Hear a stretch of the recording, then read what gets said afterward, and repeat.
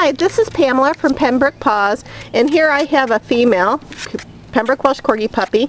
She is a purebred. The markings are a little bit unusual. This happens occasionally in breeding where they'll throw heavily white. It's called Irish spotting pattern, where over a period of time you'll get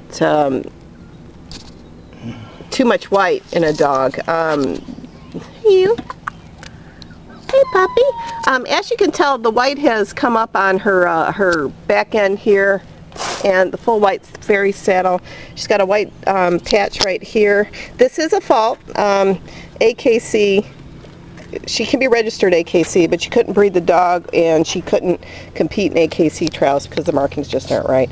However, the puppy is healthy, happy, very well put together, beautiful body form on the dog. Hey you. She's just going to be extra white for a corgi. Hey puppy. We're asking $750 for the puppy. You can find us on puppyfind.com or on our website. Hey puppy.